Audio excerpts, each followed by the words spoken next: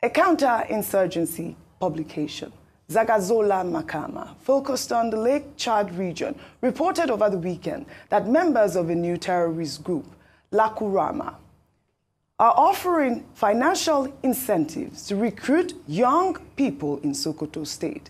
According to the publication, the new group is offering as much as 1 million naira to young men in exchange for their allegiance. Finally, distinguished ladies and gentlemen, Arise News have taken the bold step to report about insecurity that is going on in this country.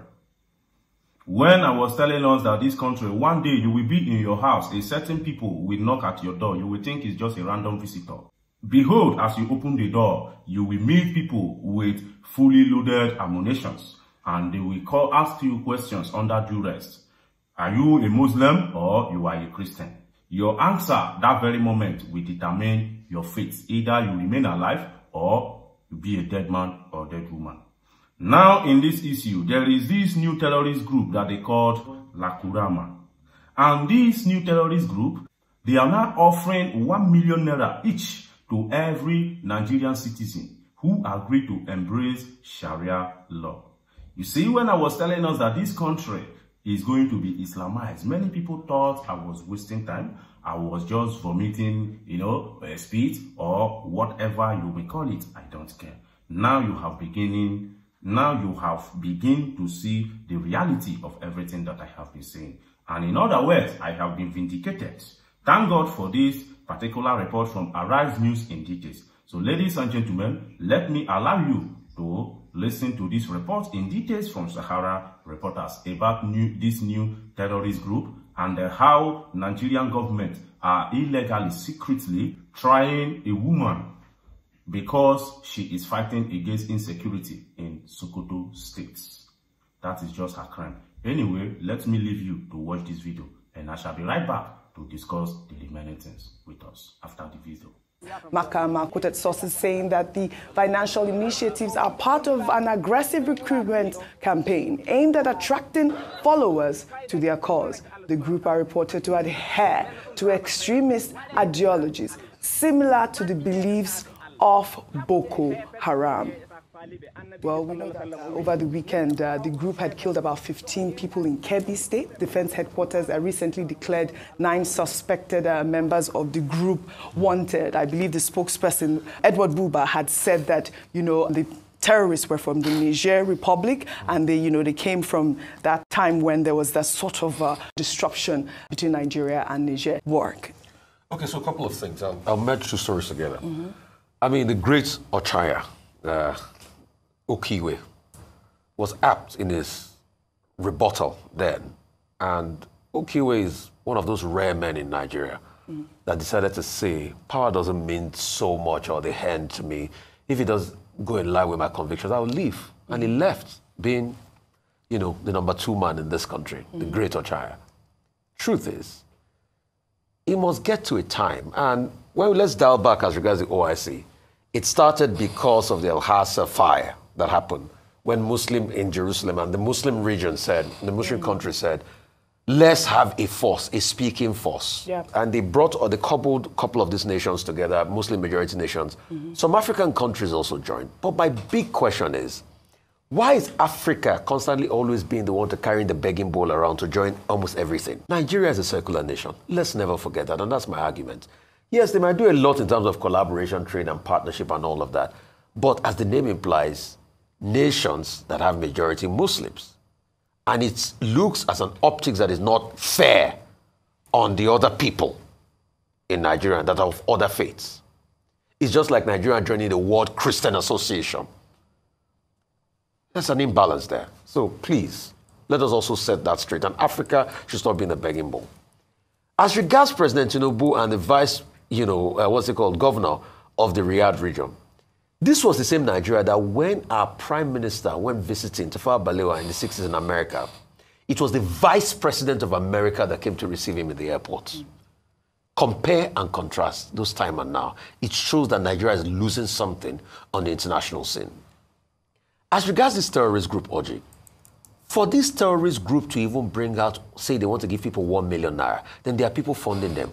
What has the government done to at first block the financial muscle of this group? For every bullet shot, you know people are buying those bullets.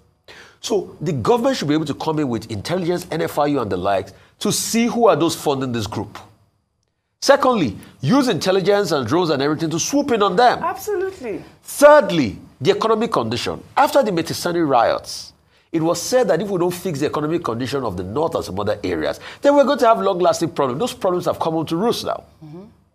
Hernando de Soto famously wrote about the Ministry of Capital. It was Hernando de Soto's suggestion that helped end most of the war in his native Peru. He said, give property rights and give economic empowerment to the people of a certain area, and the role of insurgent group will stop. Because these people too, we have foot soldiers in those communities because of the economic empowerment. Absolutely. So how can we turn that around?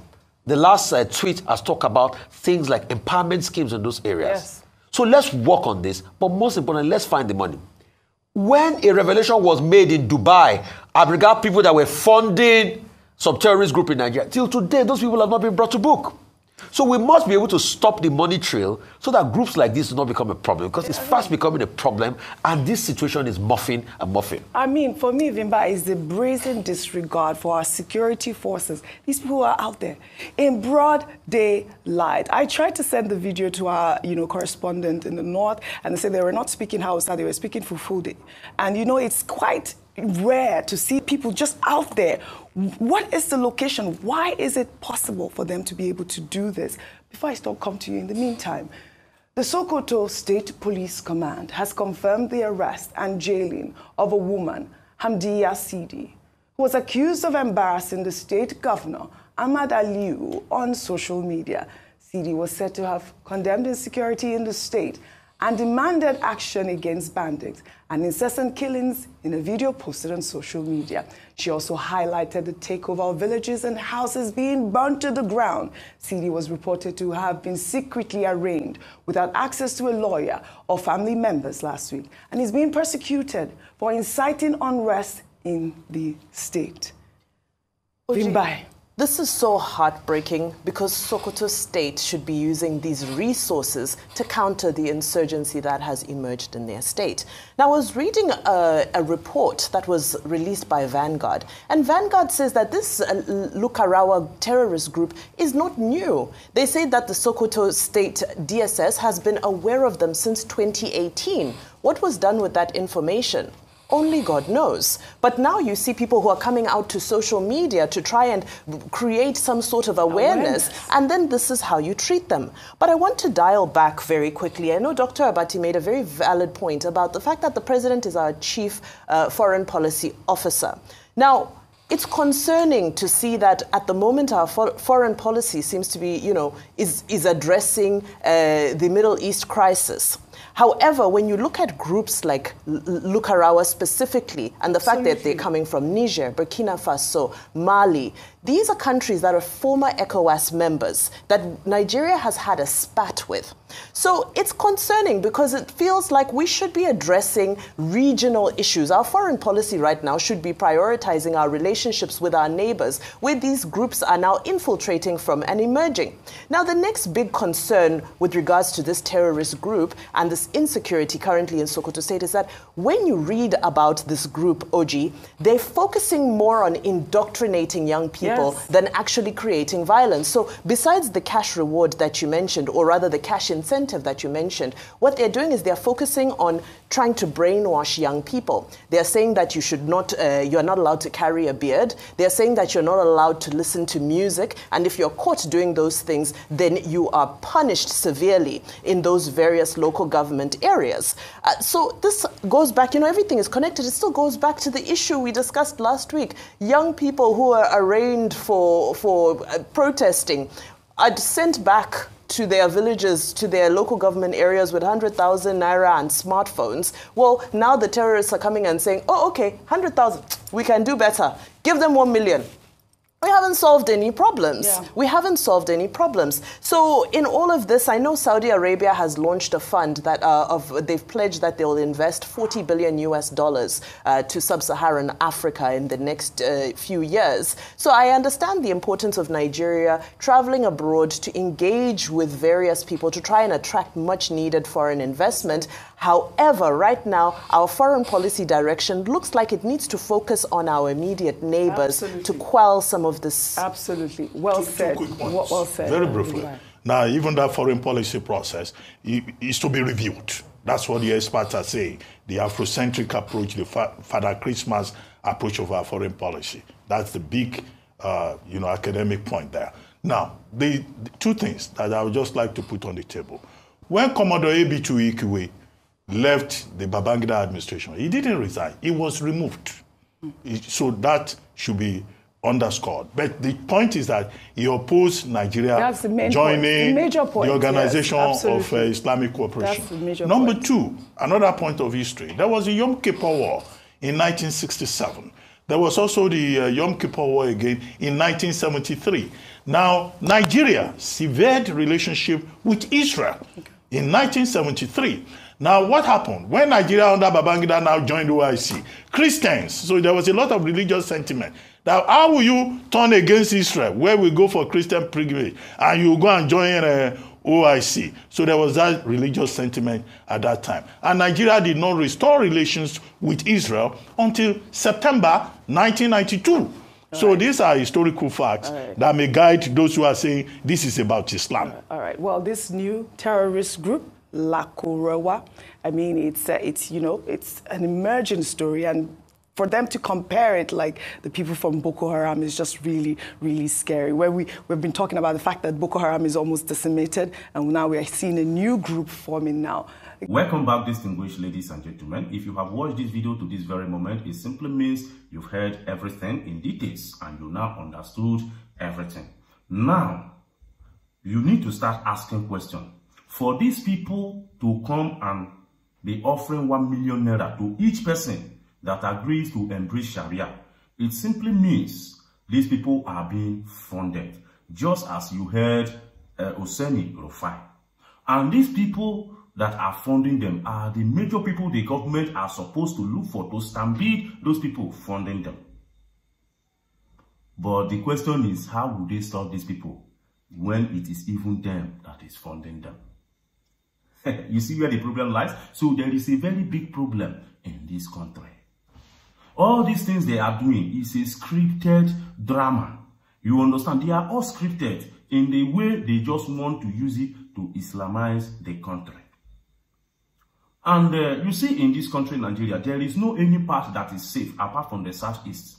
Because the Southeast people have seen this long, even before it begins to happen. So for that reason, they have long prepared, waiting for a moment like this. And in a moment like this, like I told you initially, when these people will start going to houses to knock at your door, when you open the door thinking it is a random visitor, behold, you will see heavily armed men. And they will ask you questions, just two questions, Muslim or not Muslim? Islam or not Islam? Your answer will determine your fate. Either you remain alive or you become a dead man or woman. But because the Southeastern people, they have prepared long ago, as they already know the plan of Nigeria to Islamize the country, they will be exempted from this kind of dehumanization that is about to befall Nigeria. You see, this is why I have come, me and my like have put it upon ourselves to come and enlighten you Nigerians that are doubting Thomas. You like to doubt. You like to say these people, they are creating content. They are looking for money. They are doing this. Let me tell you, either you like it or you don't like it, Nigeria already is being Islamized. That is just the simple truth. Even though you feel it has not been made officially, they don't need to make it official before you know the country is being Islamized. If people that matters, people like T.Y. Danjuma could come and tell you that the country is being Islamized, and person like Kule or Lawumi can come and tell you that the country is being Islamized, they want to Islamize this country. These are people who have hold vital, paramount places of power in this country. They know Nigeria in and out. And they are telling you that the country has been Islamized. Nnamdi Kanu has been saying this for decades, and people thought he was ranting. Today, everything he has said, all of them are coming to reality, one after the other. You feel it? So earlier, Nigerians wake up, the better for them. That is it. Ekusigwom, you know why? Because I am Onyechukwu Meze. Who God has made king, he has made him king. Surugede is the dance of the spirit, Ekundemo. A child that wants to know the cause of his parents' death must be ready to dance to the tune of Surugede, which is Ekundemo in my dialect. My brothers and sisters, what you not know, you not know. Because it's senior you, as na your grandmama, na your grandpapa. That's all the matter be. Don't forget, I love you.